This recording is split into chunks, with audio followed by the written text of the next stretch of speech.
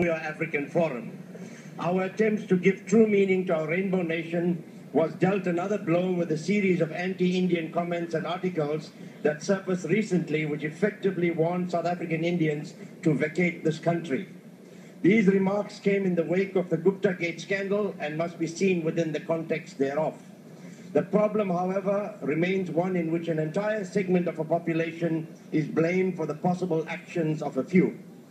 Comments like the ones made by Mr. Pumlani Mfeka, in which he stated that, and I quote, "Africans do not regard Indians as their brethren, and thus the ticking time bomb of a deadly confrontation between the two communities looms, sow nothing but hurt and division."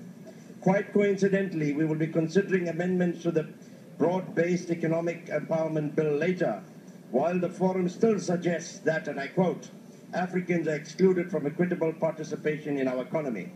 In a statement following a meeting with the ANC KZN PEC delegation, the forum stated, and I quote, "We shall by no means remain silent when we see that the key criterion determining a citizen's life chances economically and otherwise is in favor of Indians in KZN in particular."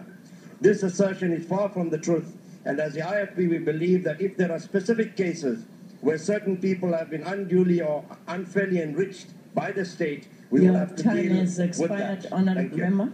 ACTP.